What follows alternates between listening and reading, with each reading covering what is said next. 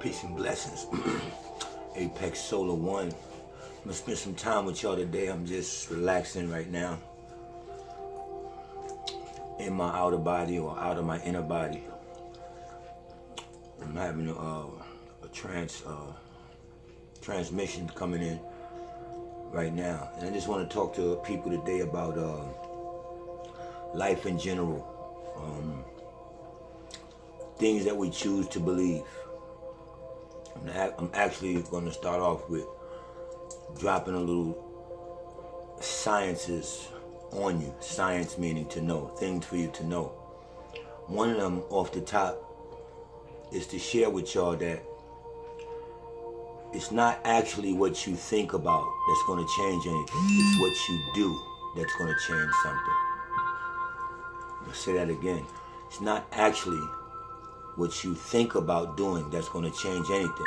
It's what you actually do that's going to get things done and change stuff. And change is maybe the hardest thing for, quote unquote, a human being to do. Those who share the info with me understand when I say human being. I'm trying to appeal to everyone. Solar children can take this, or men and women can take themselves out of that. But I'm speaking in general because I'm just in a sharing mood today. We're going to get down to what we're doing with this Thanksgiving thing. It's beautiful that the families get together at any time, on any month, any day of the year that the family chooses to do that. Come together, eat, and talk. A lot of us drink. Y'all drink. I'm not a drinker, but drink, whatever, socialize. But it's bonded with family, and we get caught up in that moment. And because that's, like I said, we're solar people, quote unquote, spiritual people, if you need it like that. We really embrace this day because it's like, oh, I'm gonna see my cousins, my aunts, the food, the pies, the this, the that, the that. And I've been asked many places, to go. I've been invited many places, which I'm grateful, so grateful, because there's some people out here on certain holidays, whether we should be celebrating them or not, don't really have any place to go. So still be mindful that this day can feed a lot of people. Be mindful to take a plate out to the local crackhead, to the local, what we would call bum in the street, or what we would call crackhead. I'm not trying to be funny. To the person you may need a plate, a good plate. Those are the good things that can come out of this. But we must keep focused on what Thanksgiving truly is. And we're gonna get to that. We're gonna get to that. I'm gonna leave y'all on the string a little bit, but just be mindful that it's not all good. Just be mindful that not to disturb the day, that you are getting together and have a bunch of arguments in the family and backsliding and back talking. Really make it a peaceful day, because it's not a peaceful day. It's not a day that we should be celebrating. And being that I was invited by family so many different places, this is the year I chose to step back so that I can really be an example of trying to start to act out what I know in life from experiences, and what I know not to do and what I know to do. If I trust everyone was in accord and we did a Thanksgiving, it would be fine. But I would just suggest that on this day, all families, all y'all, Nubian families, black families, stop at some point of the day and teach those children in that house what this day is really all about. Just at some point of the day, so that they won't traditionally carry it on. But let's just get into it then. All right. Let's just get into it then. There were natives here in North America. This is his story. His story. He's telling you this. This is what I know. This is an account that happened. There were natives. You want to call them Indians, tribes, whatever. They were on this land. Why do you think it's called reservation? When you go to a restaurant, you make a reservation. You get there, somebody else can't be at your table. Why? Because it's reserved for you. This land was reserved for someone else, into a European culture. Forget about devil white man. You figure out who came. What type of person, you figure it out. Europeans came, and these natives offered them all that they could. Didn't know these people, didn't see these kind of people before. These people who come, these glaciated people who come from non-nutrition plant life. Is why they're vitamin deficient.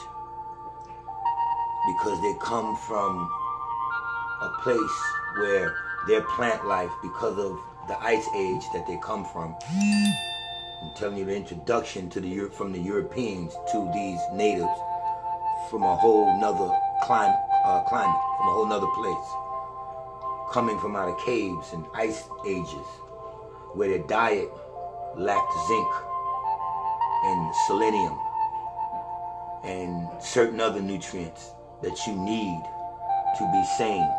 No selenium, that will mess with your mind. Lack of zinc is dealing with your nerves, your nervous system. You're dealing with being an agitated person. And there's so many other nutrients that their plant life or their diet was lacking, that they didn't possibly have access to because of climate. And they were not fed these nutrients that we have. They were not given what we have properly. And they become a savage group of people. And these people travel. And let's just get to the natives. And these natives meet these pale people, these vitamin D lackers, people that lack a certain, these people who pineal gland does not work like ours. Your pineal gland is, lots call it the third eye, but we have a pineal gland that produces our melanin in our body, that browning makes us the skin tone we are. There's a lot more I can say to that. I can tell you it's a carbon structure, but we'll go with melanin. I go with carbon because I go with what's on the periodic table. To me, if it's not on the periodic table, it's not natural.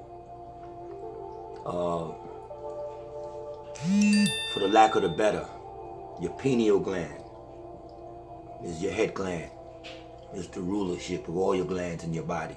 And it produces your pigment, and it produces the color in you. And the Europeans lack that. So I'm getting to that because the natives saw these pale people, these lunar-based people, lunar moon, created under a lunar cycle. The lunar being predominantly sulfur-based. Sulfur is pale in color. Anything created under that cycle will be pale in color. You come from a different atmosphere. You're tropical. You come from a whole different place. You've been coming to and fro this plane, this planet called Terra. When you got here and began creating what we would call Europeans, etc., etc., Orientals, etc., etc. When we got here, we began creating these beings. You understand that? And they fall under what we would call creation, or a lunar cycle, or they're lunatic. And these are the beings that the natives saw. These are the beings that the natives embraced, that we call European. And they study a constellation called Europa, is where they get their name from. They study a constellation called Europa. This is a female goddess or something like that they follow. And you cut the A off and you get European or peon or whatever. European, you know what a peon is. So it's really in their name, Euro, from this god, Europa, goddess or god, whatever. Anyway, the natives embraced them. This happened over years and years.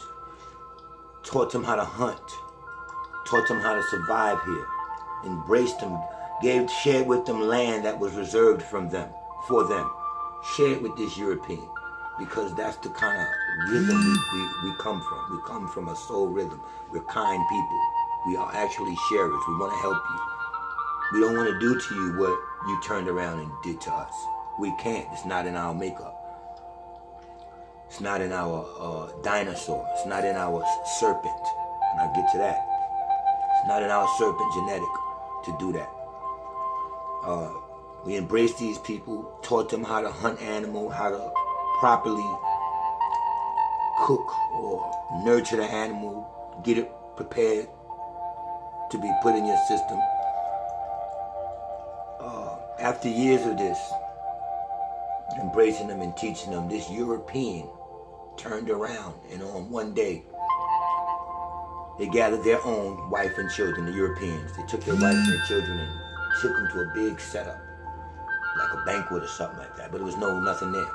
And they just told their children and their wives that they'll be back, all the men, the European men, who had been dealing with the natives and, getting, technology from, knowledge from, getting inspiration from, getting a spiritual system from, learning how to eat, learning how to cook certain food, learning how to sit down and eat, and use maybe your hands properly with washed or utensil, and not be savages and just eat and tear off the animal raw. We gave them a system. In return, these Europeans first began to try to give these native diseases. You might have find this in your educational book, where they say the Indians turned around and the natives became Indians in the educational system. They sent the Europeans, the white man sent the Europeans smallpox and blankets or, something like that. That was one of their efforts to try to get rid of them. Why? Because people are helping you. So this day that they left their wives and their children here, set up like a banquet with nothing there, they went off to today what we would call Connecticut and New York, somewhere around that area, on this terrain, on the eastern coast. And they gathered all of these natives that were there by way of a trick. It's not verbatim. This is the basic story. Somehow got them their confidence to show how they cook and what they can do. But what they did was they got them all together like a million-man march or a million-woman march. Got them all together and slaughtered and killed them. All of the natives, their wives, their children, all of the natives that was on that part of the terrain, they slaughtered them all. These were the same natives that had taught them, had embraced them, did not kill them, did not give them laws to live under when they got here, just embraced them and wanted to share what we had with them. In return, the Europeans killed these people, their women, their children, everybody, and the men. And they took some of the men for captive, for slavery. They took all of their roast, everything that they were eating, everything that they had prepared, and they brought it back to their wives and their children who were waiting. With blood on them, with blood on the food, with all what you call the spoils of war. They came back and returned and gave all of this food and everything that they had just murdered for and killed for to their wives and children. And on that day, their wives thanked them. They thanked them. The children turn around and jump on their daddy, like when you bring them groceries in. What if you tell your daughter next door, I killed these neighbors for it and took their groceries? She think you did a good thing. They think they did a good thing. The wife and the children thanked their father or thanked their leaders of their tribe, these European husbands. Thank you for this day that you letting us feast. And that's the beginning of why they call it a Thanksgiving Day. They understood how happy their family was. So what they did, day by day, they went around to all other native tribes and did the same thing and had this day every day. This is recorded. Thanksgiving was every single day of this European's life, because every single day from there on, just like if you get a job and you see that this job fed your family, you're going to keep that job, work harder to keep feeding your family, because you got to eat every day. Thanksgiving is just not one day that we should be eating like this. We are rich people. Y'all know it. Y'all got ankhs on. And y'all get up. If you was really kings and queens, that feast would be in front of you every day. Every day. If that wouldn't be nothing. That's how you ate. That's because you're a farmer. You have access to all kind of great foods and stuff like that. And every day they began, because this was successful, and every day they went around killing our brothers and sisters, the native tribes, who they call Indians now, whatever, the people that were here already before any European got here. You understand? The Olmecs, the Incas, there were governments set up here in North America before the existence of any man called European 5,000 or 4,000 years ago. They tell you 6. Just got here. Just got here robbing, raping, and killing. And that's what Thanksgiving is about, because he continued on day after day after day, killing, taking, bringing back. And their wives kept saying, thank you for this day, meaning every day, because that man was killing every day. It's not until Abraham Lincoln, and you'll check this, Abraham Lincoln changed the Thanksgiving from everyday celebration and feast, because he even said that's too much killing. Too much killing. So to stop the killing or calm it down, I mean, you got enough, you've killed enough to pantry this food for a year. You got enough. One day a year we do this. And that went into law, and Thanksgiving, this day that they was killing every day, just became one day.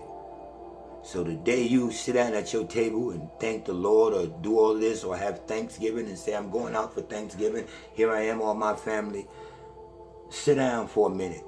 Even you grown-ups, because y'all don't know this information, sit down for a moment and teach the children around you, teach the next generation what this day is really about, and then change it. Because that's what the next thing is about, changing things. You understand? I got a few more topics that I want to discuss with y'all. Just like if you change your diet, you change your health. You change your life. Don't hear nothing not to change it. Let the children see this. Let the children hear what really happened on Thanksgiving. But you teach them that we're here because it is a day that I get to see my sister, my brother, my aunt, my uncle, my grandmother, my this, my that, my that. We get to bond as a family. We're going to get drunk a little bit later, we know that. But let's just keep it real. And then try to plan another day other than this European guided day. And test ourselves. So let's get together like this on such and such. Somebody make up the date. And they're not going to take it as serious as this European, because it's embedded in us now. And say, no, that's not Thanksgiving, because we took on his nature. And his nature is to be a predator and a killer and a thief. And this is why we gave him 10 commandments when he told us he was killing and stealing and committing adultery. It wasn't us doing it. It was him doing it. We're the wise serpent that came over. The serpent genetic is who the true solar beings used, a genetic that was already immune to this planet, so that we wouldn't be sick. That's the genetic, the reptilian genetic that we come from. That's the dino, from like the serpent is no more than the dinosaur family. Dino, where you think they get DNA from? They take everything and flip it and tell you that it's something bad. I tell you, the serpentine people was nothing bad. It was all about the serpentine fire. For as far as back as you can go, you'll see serpent worship.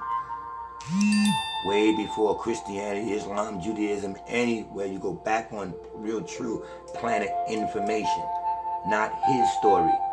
Go get true planetary accounts of what happened on this planet. And you'll understand that the serpent, you'll view the serpent as something different, and not what Bibles and religious people teach you. Because the Romans, all that, these Americans, they get their religion from the Greeks, and the Greeks wasn't that religious. And you can go in your Bible and it'll tell you somewhere in the Bible where one of the Greeks told the Romans that you people are too religious. Right in the Bible, somebody's telling someone, you people are too religious. Because they take things too far. There's a lot of religious people right now at Thanksgiving partaking in foods that they shouldn't partake of. So sin is in the heart of the doer, just like beauty is in the eyes of the beholder. You know when you're sinning under your religion or whatever. So eat whole grain foods more. Stay away from white sugar, white rice, things like that. I don't do it, but I'm sharing with y'all today to do these things. That's the deal on Thanksgiving. So just know certain things, man. I'm trying to go into my notes and give y'all a little bit more. But just know that everything that we've been educated to believe has come from a direction other than the direction that your soul actually comes from. So this is why things sometimes don't fit with you. And that brings me to a question. Are you doing what you want to do, or are you doing what you have to do? Because in that question alone, one can just answer it or ask it to itself, answer it yourself. And you'll weigh your own self to tell yourself, are you successful? Because the answer is in the question, or the question is in the answer, or whatever. Are you doing what you want to do, or are you getting up every day, complaining, going to work, busting your ass, paying bills, doing what you have to do to survive? Then you're not living. It's better to be living, maybe financially taking a hit, but your soul is correct. You understand? Because once you don't feed your soul, nothing matters. Profit, and again, what is there for a man to gain the whole world and then lose their soul?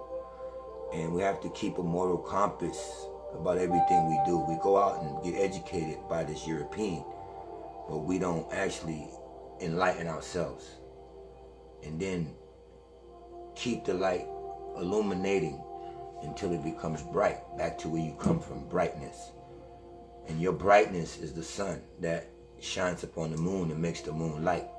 That's why they call it moonlighting. I don't deal with moonlighting. I'm going to elevate y'all from the light to the hierarchy of everything is brightness. Right now, your light has to be turned on, and it has to go up higher and higher and higher until it becomes too bright. And when it becomes too bright, that's when you become someone not to deal with, or someone crazy, or someone that speaks out the box, because now you're getting your wisdom put in you from the place that you're really from. You understand? Your mind and your brain, again, works together. Your brain is just a receiver. It's just receiving information, receiving thoughts from dimensions. And it has to be sent to your mind in order for you to, for your mind to send back the right, the right direction for you to go in, the right answer to the question that your brain scrambles. Your brain is an ultimate receiver, period. But your mind lies in the cosmos. And the only way for you to align yourself properly with your mind is through your diet, through your thinking, and through what you do. Not what you believe in. You're a part of the people who don't have to believe. You don't have to have faith. You don't have to have hope. You don't have to go to church. You don't have to be a religious person. You don't even have to pray. You're already solar connected to something. You just have to get back into the vibration or into the rhythm of the universe. And that's God. The God, true God, or the true immaculate, or the true great one, goes by the name of Amen. Okay? Amen is the true God.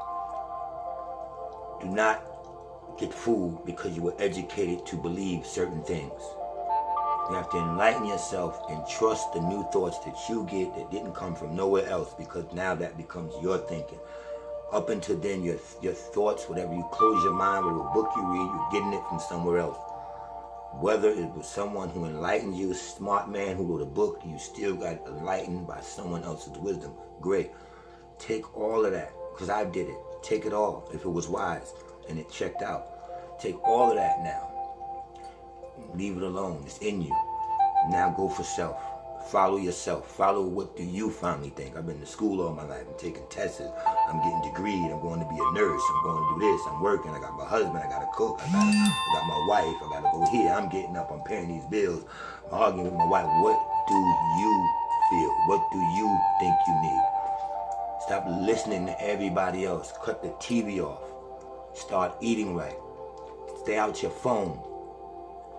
Meditate. Go under the sun. If you're a person that your bed lay in a position where the sun comes in the morning, lay right underneath it. No music, no nothing. Not your children, you. And let the true God talk to you. Let Amen talk to you.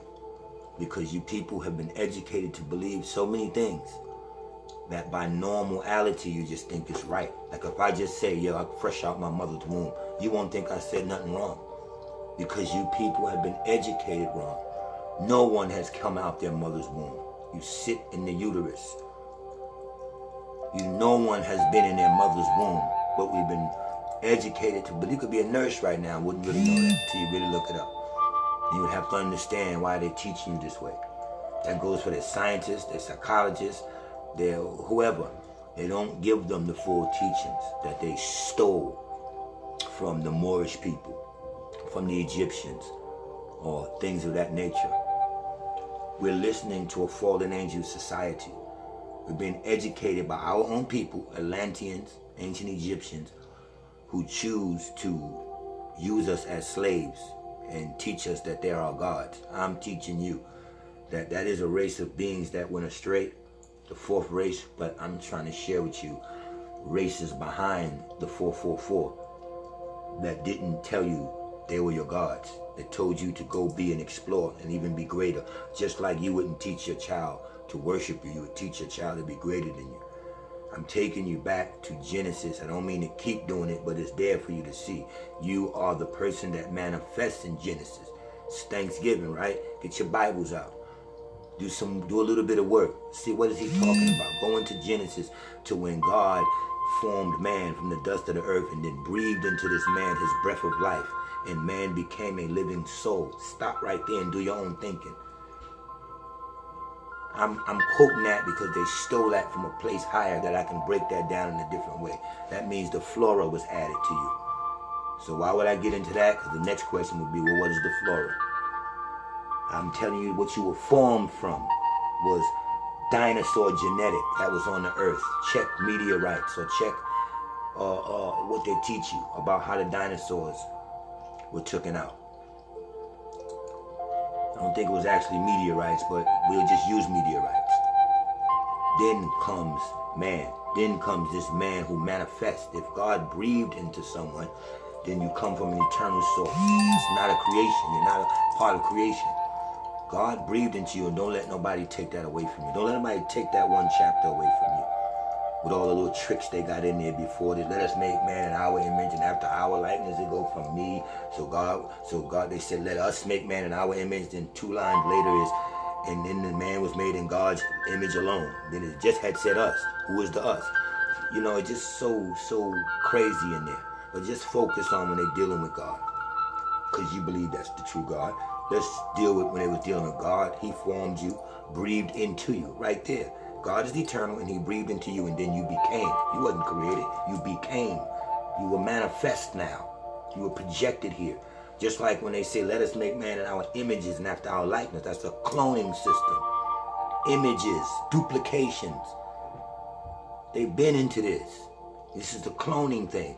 The war in heaven. Michael cloned himself and fought that war. You don't know that, but your Bible do tell you it was a war in heaven, and this God in heaven had an angel named Michael that he sent to war against 200 other angels. Michael cloned himself.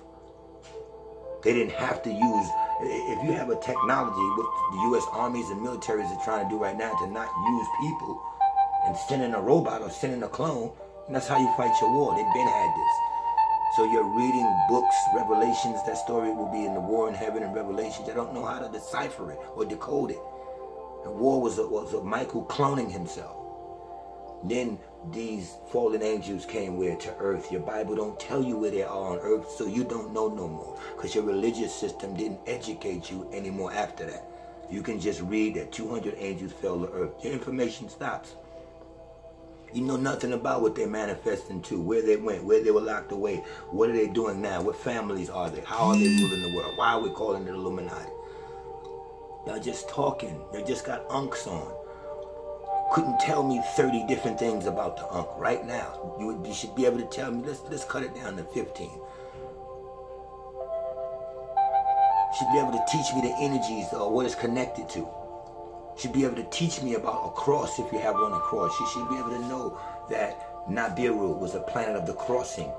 That we've been talked about a planet of the crossing, and that this very angel reward for you, Michael, became Jesus, or became someone who took over, and he was Jesus' angel. If you want to believe that, if you want it that way, you have to know more. It's not for you to believe. I don't teach a belief system. And that's another problem. You people think you're listening to someone you have to believe. Just listen and take it in. You turn around and go do your research or your homework. Don't believe me. You're right. That's the problem. I'm getting you out of being a dummy, going somewhere, and just because someone's sitting in a seat, or it's called church, or it's called the temple of this, and this guy comes out on the road, you think you got to believe him because he's degreed by who? I'm teaching you, the degrees come from them. Comes from them. I'm the real truth, the way, and the light. Anything that come out my mouth, you can go any pantheism that we have here on this planet Terra. Because we came here again, began creating, and the creation that we created became extra beings that came to Terra. We're not extraterrestrials. I'm a native to this planet. And if God created the heavens and the earth, and everywhere I step on this planet is holy, but you've been educated to believe you're from Africa, and you don't give your God big enough credit to see that he spread your family all over this place. But you've been through educational system, and your white man keeps telling you you're from Africa. And you think that's where all the best minerals are, because you can go and read it in their books. There's beautiful minerals everywhere. There were 4 kingdoms: the mineral kingdom, the plant kingdom, the animal kingdom, and the human kingdom. Minerals were first on the planet, not in Africa. Fool, if you know that it was one Pangene, then where was Africa? Where was Africa? Minerals had to be first, and then a plant life had to come to. The whole earth is a plant, if you ask me, because the earth had to be soiled. It had to be ready. So everything comes from minerals to a plant life, and then plant life grows. You understand that? You come from being manifest out of a high order. Let's just say they use the word God. I would choose you to use a force higher, a technology higher, beings higher than you're capable under or overstanding. So you're educated to believe everything that you know. Think about it. Even if you think about something, even if you verse me, what are you versing me by? Something you were educated to believe. I'm not saying something